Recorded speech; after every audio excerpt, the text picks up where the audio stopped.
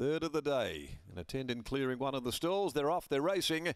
And Ronaldo was the last of them to leave from the inside. Money for Old Rope beat out Here My Prayer and Cruise to Victory. Mocha Dream going forward. Behind those settling is Floppy from Silver Bug. Urged along but losing ground JUSTAMIDDY shortly after the start from Cherry Can Run. And the tail ender is Ronaldo. Money for Old Rope led them at the 1,000. It's Money for Old Rope with the neck arched. Out 3/4 to a half. Cruise to Victory. Only a very modest pace.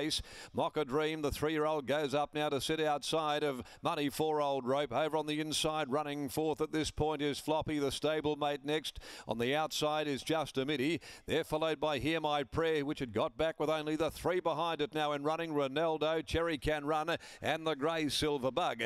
They put the 600 mark behind them, and Money for Old Rope will bring them up to the home turn. 3/4 clear.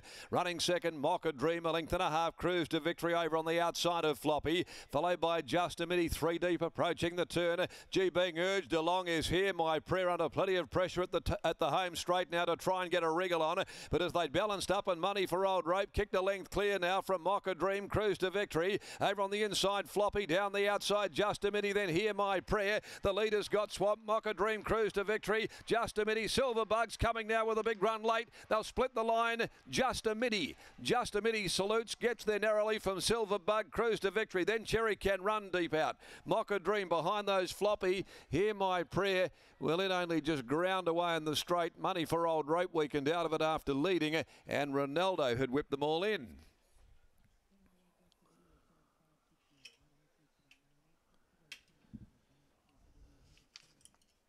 Good effort here by JUSTAMIDDY, written by Luke Campbell. God Has Spoken, 4-year-old.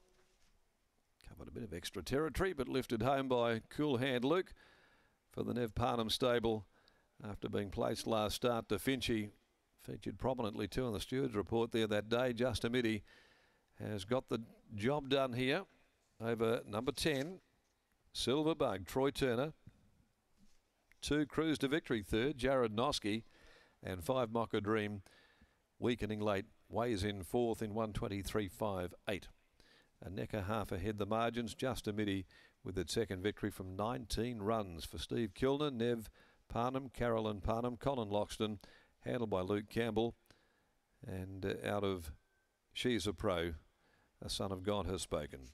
Scoring from 10, Silver Bug by Verdegree from Lhasa Bug. Trained by Steph Bakranich, Troy Turner there aboard. And Cruise to Victory third, a Lucky Street Strike for Victory Gelding. Trained by Louise Newman, ridden by Jared Noski. And 35.63 is the sectional. Numbers are 1, 10, 2 and 5 there. Hear My Prayer. Well, back there in the field and just grounded out without ever having any impact at all over the final part. Not beating that big a margin, but just didn't accelerate when they were going.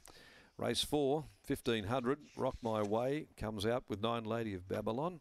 4 and 9 from race 4, 2:34. Starting time for the next on the card. Okay, we'll go down now, and not a bad day for Middy either, Britt, is it? Here's one that's just got the money in the third. And Neville, can I say worth the wait? I was standing next to you when this race got called off for the second time, and you shook your head and said, I don't think they want to run this race. No, it was a bit of a disappointment when you travel and go to the races, and that happens 2 weeks in a row, but sometimes it's out of anyone's hands. So we just shrugged the shoulders and moved on, and here we're today, and we've got the money, so that's even better. Well, locally as well here at Ascot makes it nice and easy for you. What does it look like from a training perspective with the 2 disrupted outings to Pinjarra and just keeping this horse right for today? Yeah, well, the next morning, which would have been Thursday morning, he had a gallop, and he worked extremely well, so we were sort of coming into the race pretty confident. You know, he has been working really good leading into all 3 events, and so we have actually had to give him a good gallop this time because it was only a maintenance gallop the week before, and he responded well. So,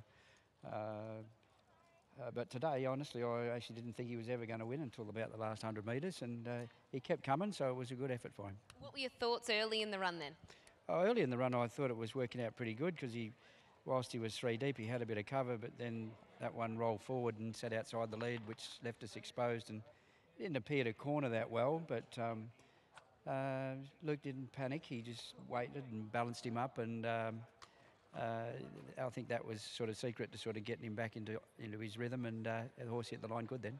Third time lucky, well done. Cheers, thank you. There is Neville Parnham, JUSTAMIDDY, able to be victorious here today, Scott, and good to see that we've been able to get this race run and won finally. Well, you've got 2 more to come. I think there's the next couple are both from that transferred meeting, so hopefully we can get through all of those and those connections that have been very, very patient, and the trainers that have had to adjust their processes to get the horses here today can be duly rewarded. But also for Luke Campbell, this horse Floppy was beaten a nose last start at the hands of Finchy, and today he's able to get the job done. Luke Campbell joins us now. Luke, early it was looking nice, 3 deep with cover, but then all of a sudden you were out there on your own. Yeah, in the early stages of the race, we were in an ideal position. You know, I was 3 deep with cover. My horse relaxed really nicely under me. Then I guess Clint decided to roll forward, so that was okay. And I just thought, just keep my horse relaxed. And then at about the 600, I just made sure I had enough horse under me to just roll him into the race, coming to the corner. And he really let down well and sort of hit the front and switched off a little bit, so I had to give him a good roar. But it was a very good job done by him today. And a deserving win, because last start you were beaten by the narrowest of margins. Yeah, last start he did get beat by the narrowest of margins by Finchy, and then he was meant to run 2 times after that, and the races got cancelled and postponed or whatever. So, you know, fortunately we're here today at Ascot, and great to get a winner on JUSTAMIDDY. What about in the last today? Honeydew looks like a winnable race for her. She was excellent again last start. Yeah, last start she was excellent. The cutaway really did favour us last start, and she flashed home really well and ran a really good last 600. And today, good draw. Hopefully we're sort of just midfield or just a little bit closer than midfield, and hopefully she's hitting the line nice, and nothing's running us down. Congratulations, best of luck for a double. Thanks, Scott. There is Luke Campbell, wins on JUSTAMIDDY, defeats Silverbug and Cruise to victory, 1, 10, 2 and 5, the numbers.